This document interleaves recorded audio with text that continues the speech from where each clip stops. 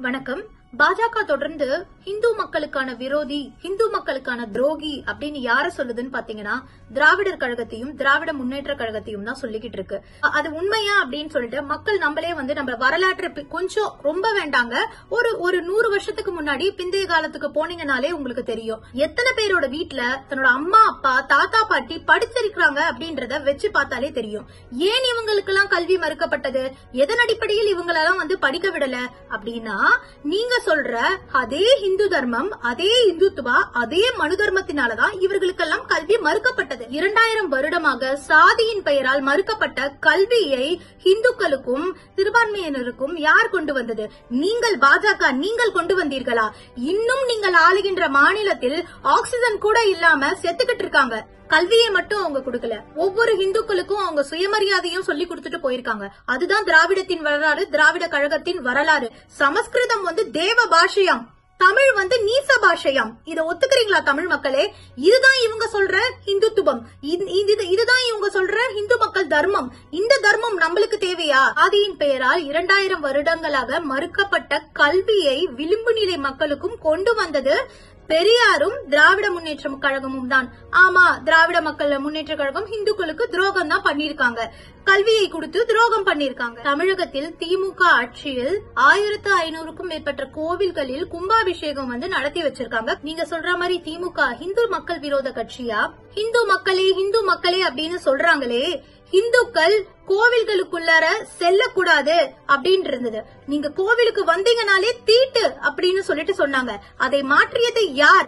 பெரியாரும் திராவிட கழகமும் தான். ரோட்ல நடந்து போனா கால்ல போட்டிருக்க செருப்ப எடுத்து கக்கத்துல வச்சுக்கிட்டு, தோல்ல போட்டிருக்க துண்டை எடுத்து இடுப்புல கட்டிக்கிட்டு கும்பிடுற சாமி அப்படின்னுட்டு உயர் சாதியினரை பார்த்து கை கட்டி எடுத்து கும்பிடணும். அந்த மாதிரி இருந்த இந்துக்களுக்கு சுயமரியாதையும் நீயும் நானும் மனுஷனா பிறந்த எல்லாரும் சமம் தான் அப்படின்ற உரிமையை பெற்று தந்திருக்கிறது திராவிடம். கோவிலுக்குள்ளார நுழையக்கூடாது.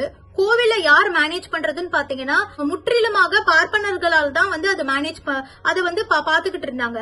அந்த மாதிரி ஒரு நிலையை மாற்றி அறநிலையத்துறை அமைத்து அதுக்கு ஒரு போர்டு அமைச்சு நீங்க மட்டும் இத பார்க்க கூடாது, கோவில் எப்படி பொதுவானதோ அனைத்து இந்துக்களும் வரலாமோ அதே மாதிரி இந்த போர்டுல அனைத்து இந்துக்களும் இருக்கணும் கொண்டு வந்தாங்க. அது கொஞ்சம் பாஜகவினருக்கு, முக்கியமான ஹெச் ராஜா போன்றவர்களுக்கு வயிற்றெரிச்சலாக இருக்கும் அப்படின்றது நல்லாவே தெரிஞ்ச விஷயம் தான்.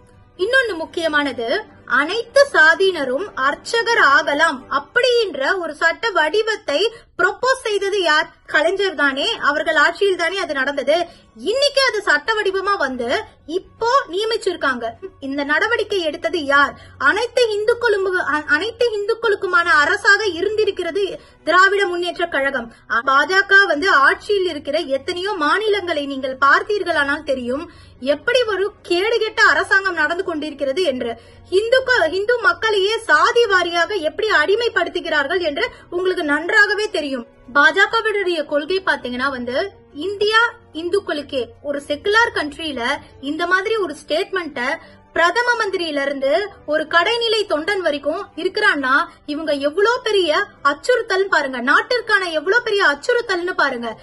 ஒரு சாதாரணமா ஒரு இஸ்லாமியர் இப்ப தன்னோட குரலை எழுப்பினார்னா அவர்கள் தீவிரவாதிகளா அடையாளம் காட்டுறாங்க. ஒரு கிறிஸ்டியன்ஸ் அவங்களோட குரலை எழுப்பினாங்கன்னா அவங்கள மிஷினரி அப்படின்னு சொல்லிட்டு அடையாளம் காட்டுறாங்க.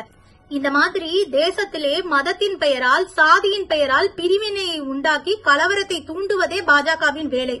இவ்வளவு பேசுறாங்கல்ல, திராவிட முன்னேற்ற கழகத்தையும் ஒரு எக்ஸாம்பிளா எடுத்துக்கலாம். அதுல கோடி பேர் தொண்டர் இருந்தாலும் கடைக்கோடி தொண்டர் வரைக்கும் பாத்தீங்கன்னா நெத்தியில விபூதியும் குங்குமமும் இட்டுக்கிட்டு தான் கட்சிக்காகவும் கொள்கைக்காகவும் வேலை பாக்குறாங்க. அவங்க எல்லாம் எதுக்காக வேலை பாக்குறாங்க?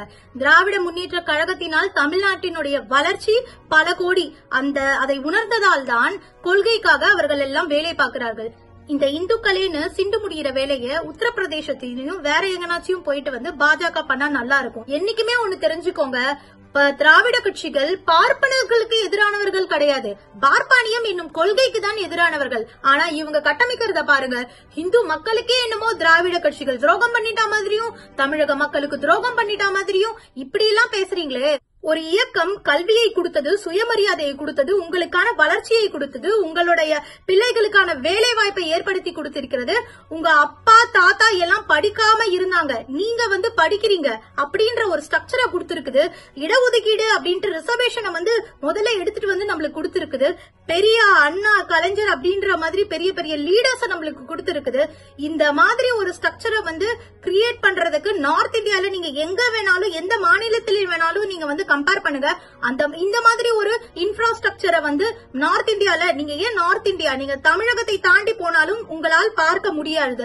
திமுக பங்களிப்பால் ஏற்பட்டிருக்க மாநிலத்தை நீங்க இந்து கட்சிகளுக்கு எதிரானவங்க அப்படி இப்படின்னு சொல்லிட்டு பொய்யான குற்றச்சாட்டுகளை வச்சு எப்படி ஒரு கேவலத்தை பண்றாங்கன்னு பாருங்க. அவங்களோட அரசுல இந்த மாதிரி ஒரு வளர்ச்சிய அவங்க காட்டிட சொல்லுங்க பார்க்கலாம். தமிழகத்துல திராவிட முன்னேற்ற கழகத்தின் மேல இருக்க காழ்ப்புணர்ச்சிக்கு இதுதான் காரணம்.